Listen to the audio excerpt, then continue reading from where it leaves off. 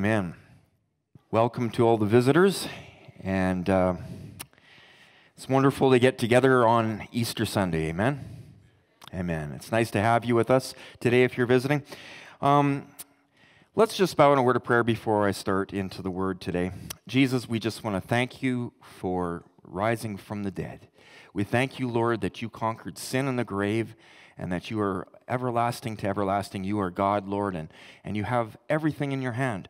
So this morning, Father, as we open the word of truth this morning, God, we just pray that you would speak to our hearts, that you would encourage different people that are here. And maybe there's someone here today that really has never really understood the message that you have concerning Easter. So I just pray, Father, that you would open hearts and lives to hear what your word says. In Jesus' name, amen. Amen. So I recognize quite a few of you were at Good Friday service at the Evangelical Free Church. We had a combined service with two other churches, and wasn't that a great time? It was awesome. For those of that you were at that, it was just great. And we mentioned we did a tag team sermon where three pastors brought the word to you there. And as mentioned at our Good Friday service, on the day of Jesus' death, the Jews were in the midst of preparing for the Passover feast, and that would have been held after sunset on Friday evening. Now, the Jewish calendar is slightly different than our modern-day Western calendar, but in preparation for this feast on Passover, in the law of Moses, we see in Exodus chapter 12 that God asked the Israelites to take a Passover lamb and have the lamb slaughtered on the Friday. I guess it'd be the Friday. And then they were to prepare a Passover meal that would occur after sundown on that same day, and they were to have a feast after sundown on the sacrificed lamb that they had, along with bitter herbs. And if you are familiar with the Jewish Seder meal, this is all to do with Passover. So now we, in our Western mindset, have a 24-hour day that starts at midnight and ends at midnight. But the Jews had a Passover, or had a calendar where the new day would start at sundown and it would end at sundown the next day. Now, you see, it's very important for us to understand this because there's a lot of significance spiritually to this weekend. What we're celebrating here today on Easter Sunday, there's a lot of significance to it. You see, on Passover preparation day, which was Friday, that sacrifice was killed, and the sacrificial lamb was killed in honor of the night of the original Passover, where the people were ordered to take the blood of their Passover sacrifice and put it over the doorposts of their homes. And the reason that was done was that after sundown, God was going to put judgment over the whole land of Egypt. And through that judgment, there would be death that would come. And this blood that they put over the doorposts, okay, was a sign to the angel that came to destroy in that context, right? That blood would be a sign to the angel to pass over that household so that the people inside the house were safe. And that was the salvation that God brought through the Passover lamb. And every year, the Jewish people from that time were to celebrate the Passover as an act of God's grace upon them to save them from the destroying angel that came and took the lives of the firstborn sons and the firstborn males of Egypt during that time. So on the eve of the Passover, the sacrifice was made. And then the people were eating the Passover feast on the Sabbath day. You see, because in the Jewish calendar, okay, Saturday is their Sabbath. So the sacrifice occurred before the Sabbath day. And then on the Sabbath day, they had the feast, and that was the night when the Passover protected them from the destroying angel that went around throughout Egypt.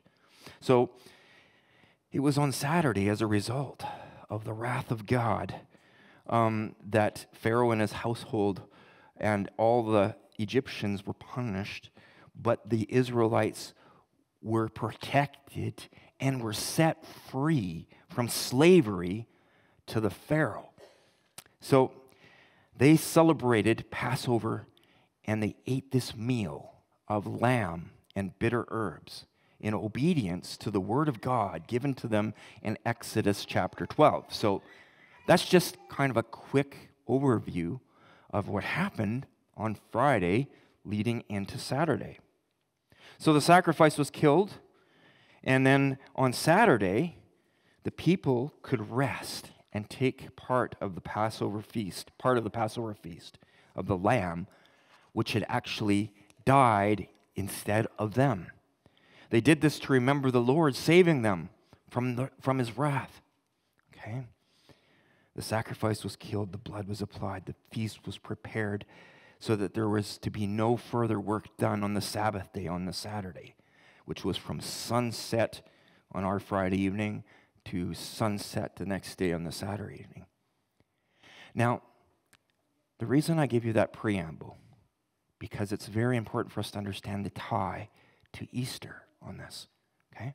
Passover and Easter are one and the same. God had John the Baptist identify the Lord Jesus Christ. When he was baptizing in the river, Jesus came walking towards him. And God identified to John the Baptist the true identity of the Lord Jesus Christ as he was coming down to the Jordan River. And he looked at Jesus and he said, "Look, the Lamb of God who takes away the sin of the world." You see, Jesus was the Lamb of God.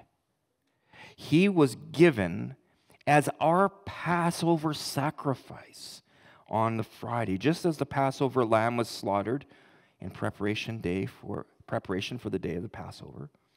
At the time Jesus died, the skies, we are told in scriptures, the skies turned dark, and the veil of the Jewish temple tore in two from top to bottom, and Jesus gave up his spirit, crying out in a loud voice, "It is finished."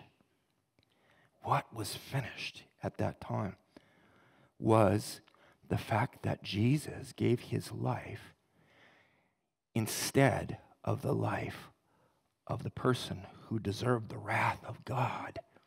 There was grace given through Jesus Christ to whoever would put their trust in him as their Passover sacrifice.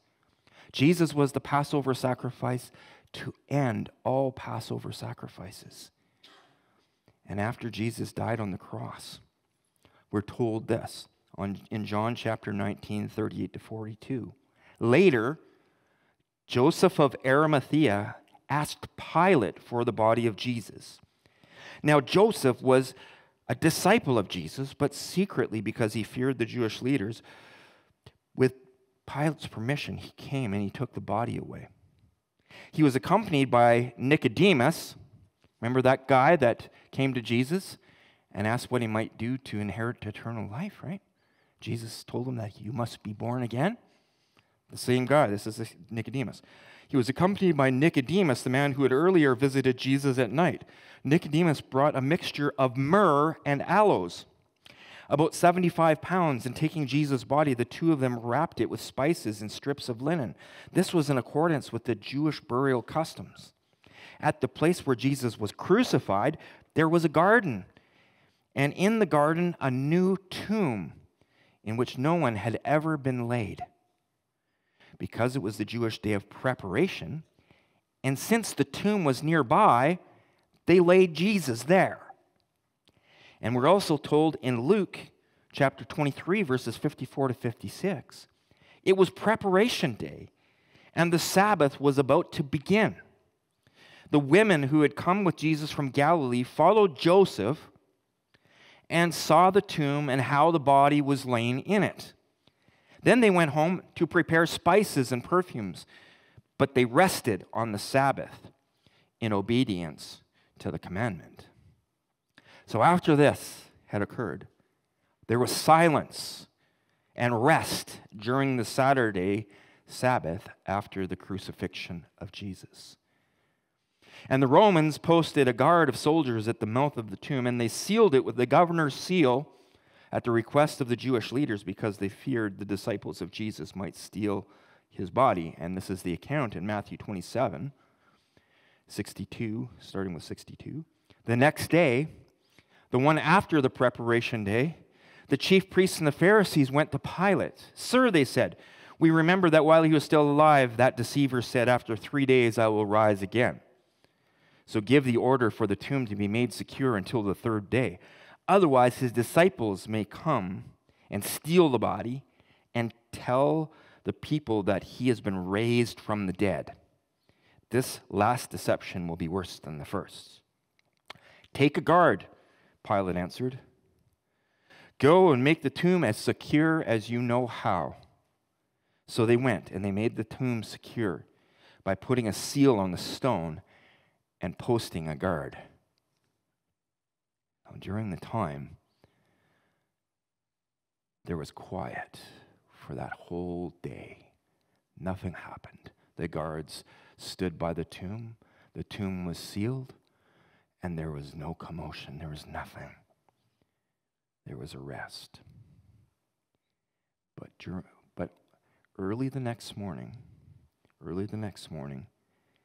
the ladies who had gone and prepared the spices for Jesus' body, they, on Sunday morning, bright and early, as soon as the day rose, they went to the tomb to see if they could get permission to put the spices on Jesus.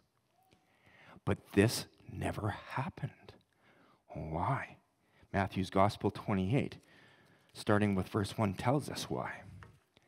After the Sabbath, at dawn, on the 1st day of the week, Mary Magdalene and the other Mary went to look at the tomb. There was a violent earthquake, for an angel of the Lord came down from heaven and, going to the tomb, rolled back the stone and sat on it. His appearance was like lightning, and his clothes were white as snow. The guards were so afraid of him that they shook and became like dead men. The angel said to the woman, "Do not be afraid, for I know that you are looking for Jesus who was crucified. He is not here. He has risen, just as he said. Come and see the place where he lay. Then go quickly and tell his disciples he is risen from the dead and is going ahead of you into Galilee, and there you will see him. Now I have told you." So the women hurried away from the tomb, afraid yet filled with joy, and ran to the disciples. Suddenly Jesus met them. "Greetings," he said to them. They came to him, clasped his feet, and worshipped him. Then Jesus said to them, "Do not be afraid. Go and tell my brothers to go into Galilee, and there they will see me."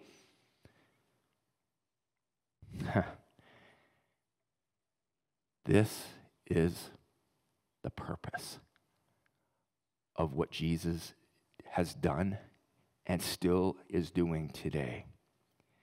Jesus is in the business of taking dead men and raising them back to life. And the scriptures tell us that the Lord Jesus Christ is the first fruit of the resurrection. And if there is a first fruit, there is other fruit that comes behind the first fruit, after the first fruit. So this is very good news, my friends.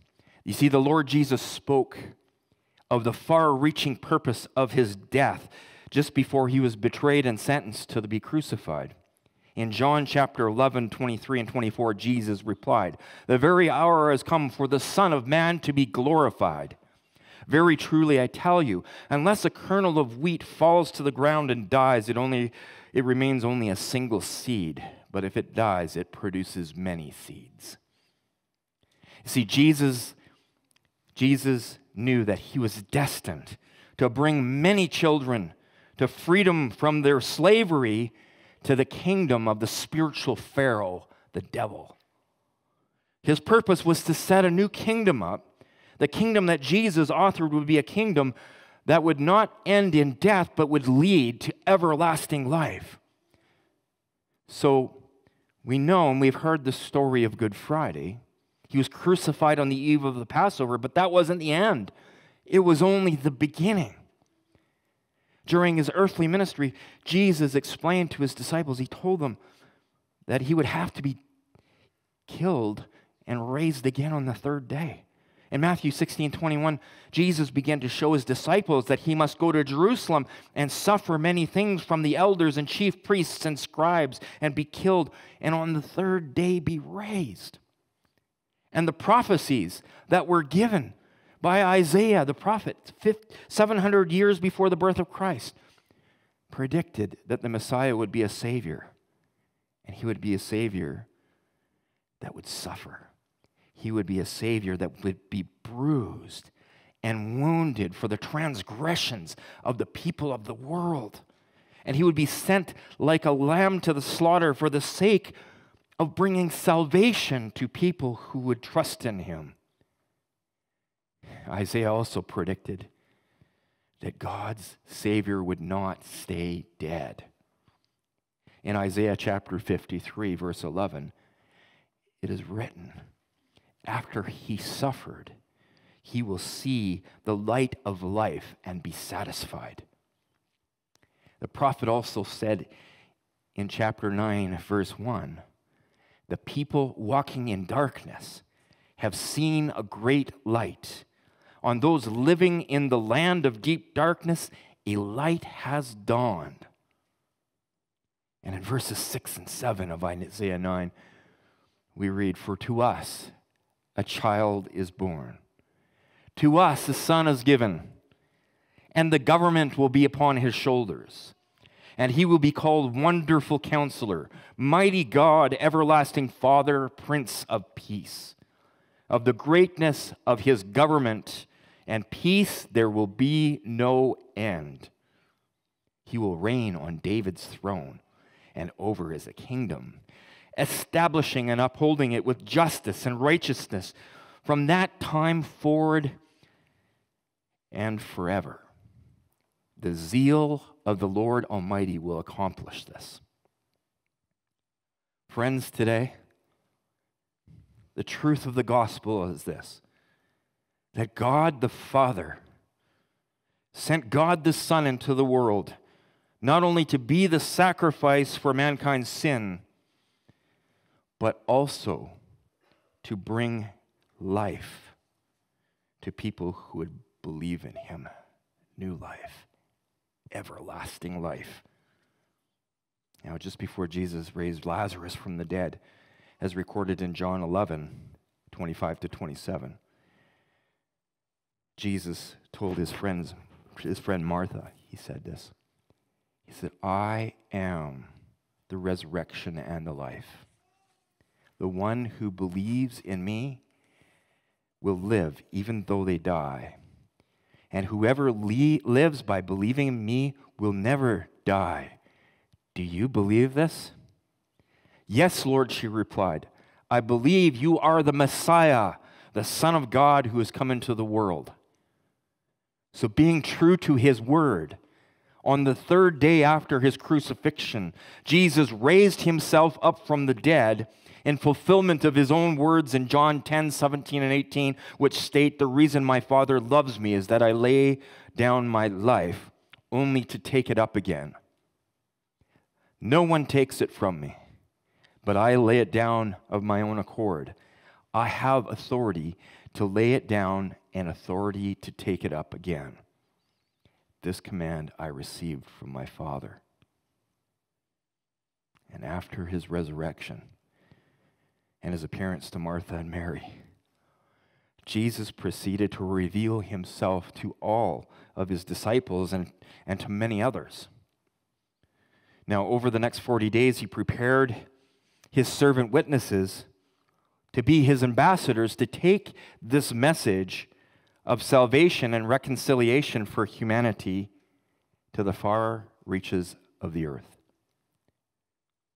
Gathered here today, we are the recipients of the message that the apostles heralded in obedience to Christ. This is the message that I herald to you today. The same message that the apostles heralded that they received from the Lord. The apostle Paul tells us in Romans chapter 2 and 6 of the privilege he had in distributing the gospel, the bread of life, to all people. The gospel he promised beforehand through his prophets in the Holy Scriptures regarding his Son, who as to his earthly life was a descendant of David, and through the Spirit of holiness was appointed the Son of God in power by his resurrection from the dead. Jesus Christ, our Lord. Through him, we have received grace and apostleship to call all Gentiles to the obedience that comes from faith for his name's sake. And you also are among those Gentiles who are called to belong to Jesus Christ. See, we serve a risen Savior. Jesus is not dead. He's alive. Yeshua is alive. And he's coming back again to receive us unto himself, that where he is, there we may be also. Oh, my friends, the Passover lamb was slain, but the Passover lamb brought life. This was all part of God's plan. It was the Father's way of authenticating all of the truths that were declared by Jesus. The one who believes in Jesus will live even though they die. And whoever lives by believing in him will never die. When you place your trust in the Lord, in his Passover sacrifice, in Jesus, life begins in you. The Spirit of life, the Spirit that raised Christ from the dead and seated him in the heavenly realms, comes and makes his home inside of you and brings you life. And that life never ends. It goes on into eternity forever and ever and ever. The mind has not thought of even the things. The eyes haven't seen the things that God has prepared for his people, for those that love him and who are called according to his purpose. It hasn't even entered into us. The glory that awaits us as believers when we step out of this human body tent. Because you're more than just flesh and bone. Your spirit is everlasting, and you have a choice to make. Whether you're going to have the Passover sacrifice save you from the angel of death, or whether you are going to suffer the wrath of God. And Jesus loves you. God, your Creator, loves you so much that he gave his life so that you can, instead of death, have everlasting life. For by grace are you saved through faith. This is not of yourselves. It is a gift of God. Not of anything you can do. No works that you can do can earn it. God doesn't want us to be boasters of this. He wants us to be humbly appreciative and thankful to him for giving us the option of coming to eternal life in him. Oh, friends, it is such a privilege to be given the opportunity to live forever with the eternal God. And that's what he's given. And when you take him in your spirit and you say, Lord, I need salvation. I recognize that I'm a sinner. Would you apply your your blood to my heart because I know that you died for me and your blood can take my place. You do that, your life will change. See, Nicodemus, that guy that Jesus said, you must be born again before you can enter the kingdom of heaven. Well, how can I be born again? The Bible says that you must be born of water and of spirit to be born again. And the only way that you can be born of spirit is if the Holy Spirit of God enters into you and brings life to your mortal body. And the only way that can happen is if your sins are taken care of, because God is holy and he can't dwell in a place that has sin in it. So you're never going to be good enough to earn your way to God. You might be good in so many regards, but you're never going to be good enough because all have sinned and fall short of the glory of God. But there is the gift of God that is given so that eternal life can be ours. And that eternal life brings us to be at one with our Creator. Where there was separation and division before, now there is atonement for us. Amen. This is the story of Easter. This is the good news. But it's not just a story, it's the reality. In the book of Acts, I'm going to end with this, but in the book of Acts, we're told what happened immediately after Jesus rose from the dead and ascended into heaven. Luke, the apostle, writes this in Acts chapter 1, verses 1 to 11. In my former book, Theophilus, I wrote about Jesus. I wrote about all that Jesus began to do and to teach until the day he was taken up into heaven after giving instructions through the Holy Spirit to the apostles he had chosen. After his suffering, he presented himself to them and gave many convincing proofs that he was alive. He appeared to them over a period of 40 days and spoke about the kingdom of God. On one occasion, while he was eating with them, he gave this command, "Do not leave Jerusalem, but wait for my gift, for the gift my Father promised, which you have heard me speak about. For John baptized with water, but in a few days you will be baptized with the Holy Spirit." And then they gathered around him and asked him, "Lord, are you at this time going to restore the kingdom to Israel?" He said to them, "It's not for you to know the times or dates the Father has set by his own authority, but you will receive power when the Holy Spirit comes on you, and you will be my witnesses in Jerusalem and in Judea and Samaria and to the ends of the earth." After saying this, he was taken up before their very sight, and a cloud, or from their very eyes, and a cloud hid them from their sight. They were looking intently up into the sky as he was going, when suddenly 2 men dressed in white stood beside them. "Men of Galilee," they said, "why do you stand here looking into the sky? The same Jesus who has been taken away from you into heaven will come back in the same way you have seen him go into heaven."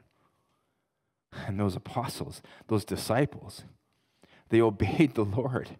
When Jesus rose and he ascended into heaven, they went and they waited in Jerusalem for the gift of the Spirit. And the Holy Spirit fell on them, and they were filled with the Spirit. And they went out and they preached the gospel. And yes, God had to scatter them into the 4 corners of the earth, but today the same thing applies. We're spreading the same message. There's people that you know in your life, people that live next door to you, people that are related to you, that need to know that Jesus saves, that Jesus is the Passover lamb, and that there is salvation in no other name but the name of Jesus. And this is the gospel that's been given to us. Jesus, the only way to have a relationship with our Creator. And this is the truth that has been proclaimed through the ages. Every word that proceeds from the mouth of God is the truth. And in Jesus' work of salvation, there is everlasting life starting here and now for everyone who believes. Amen. Amen. And that's something to celebrate on Easter, because the Lord Jesus Christ is risen. He is risen indeed. Amen. God bless you. Have a happy Easter. And I pray that this would be a special time for you and your family.